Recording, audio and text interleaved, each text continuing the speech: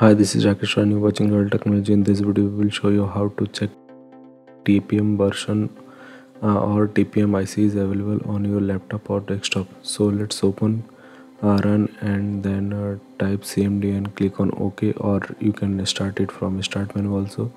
Once command prompt open, type a command tpmtool space get device information and hit enter. Then you will see this first two line. It will show that TPM IC is available on your laptop or desktop or not, and all other details are not required. Only these first two lines are important, so you can check the detail from here. If you have any doubt, comment below, we will help you. And if anyone need help, share this video with them. Do like, share and subscribe to our channel. See you in the next video.